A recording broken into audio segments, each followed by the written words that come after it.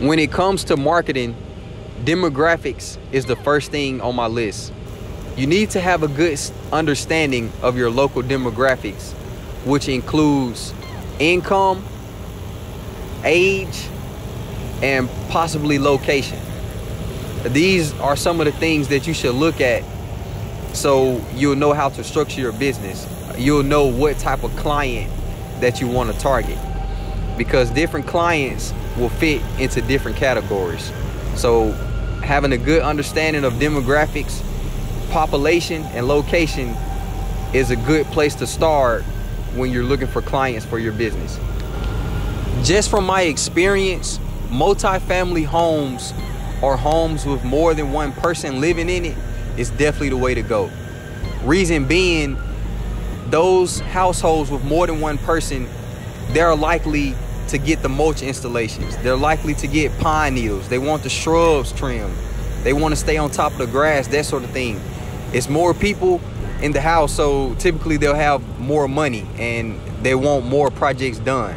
So just from my experience, multifamily is definitely the way to go, because they'll keep you busy.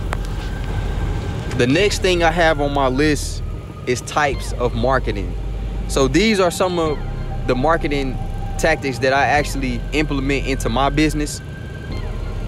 Craigslist, Nextdoor, Facebook, business cards, flyers, posters.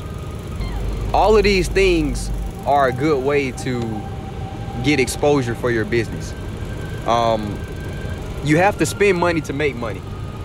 So now is a good time to think about how much that you want to have for your marketing budget, so you'll know what you have going into.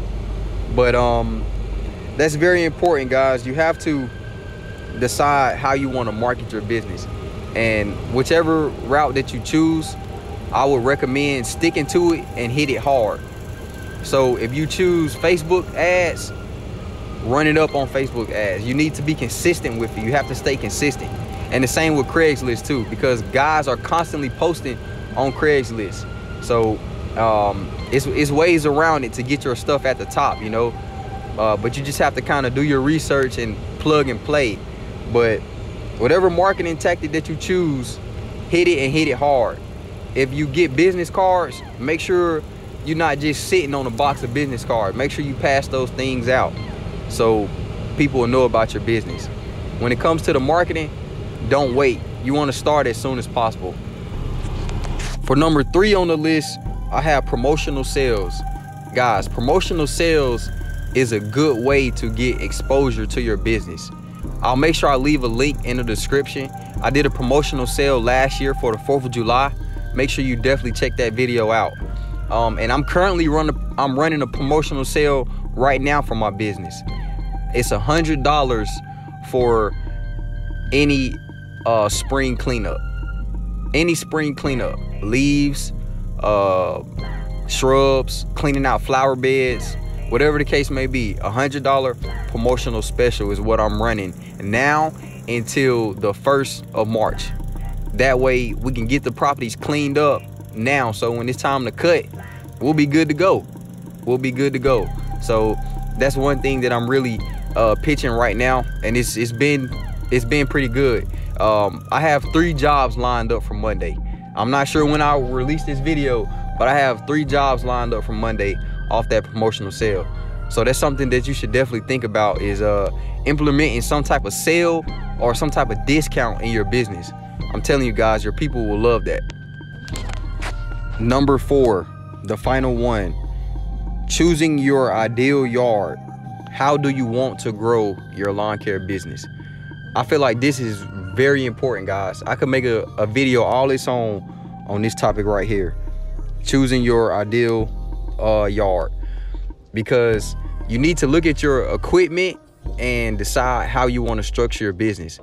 If you have push mowers, then I don't think you should be trying to go after these 3-acre, 2-acre plus properties. I think you should focus on the single family homes, because you can knock those out in a reasonable amount of time, and you can do a lot of them versus on the commercial side for the bigger properties. sometimes choosing a smaller yard is definitely the way to go, depending on your setup.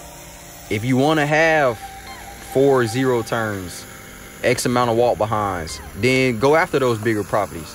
But you need to look at your equipment and look where you currently are right now, and just kind of decide, like, where do I want to go? Which kind of yard do I want to target?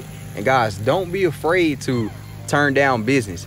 If the job is too much for you and you can't handle it, or your equipment cannot meet those expectations, then from my personal experience, don't take it on, because it's gonna cause more headache to you than it is good. If you made it this far to the video, make sure you subscribe to the channel, and also hit that like button for me and leave me some comments. Let me know what you guys thought. And also, guys, I did land the contract with the church. I received the email on Friday. I've been reading the comments. You guys have been asking me about it, and I did land the contract. So I appreciate you staying on me about it to figure out if I made it. But yeah, I did. I landed the contract, so it's pretty cool. Stay tuned. Be different.